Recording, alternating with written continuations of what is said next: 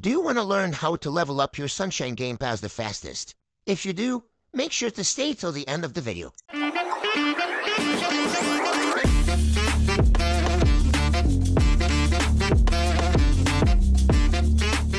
We all know the Sunshine games have been released, but the fact that the update was released yesterday tells us a lot about people not using the tactics to get you the biggest score. That's why in today's video, I'm gonna be telling you the secret tips and tricks. So you all know the speedy stables that were in the previous update. I don't remember how it was called. So this works almost the same. You have the past, you have everything, you have similar rewards, you have like stickers and the new pets. That was the only thing that was changed. Also some vehicles, toys, and other stuff.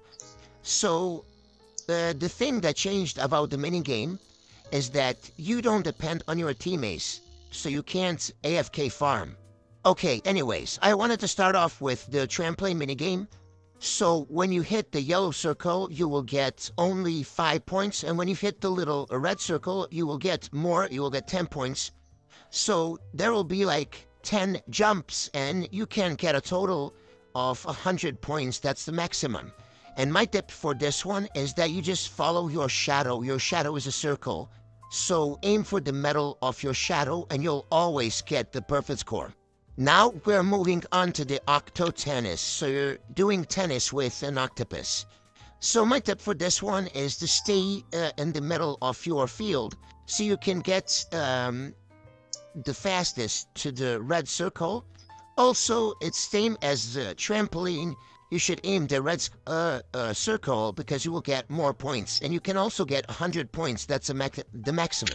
And in the last game, you will be able to earn also 100 points, which is 300 in total if you do everything correctly, which it's okay to mess up because it's really hard to get everything right. Okay, now we're moving on to the last game. The last minigame is rock throw. So you're basically throwing a rock about in the way that you're doing another minigame that's like different.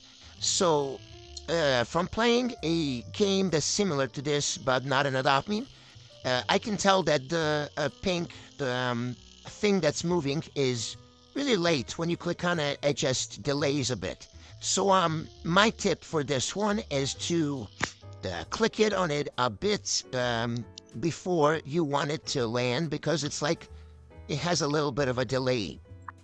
This is the hardest minigame out of all of the 3 minigames. I think in the order that I have been doing them, the trampoline, then the octo tennis, and then the rock throw, I think that's the order from the easiest to the hardest minigame.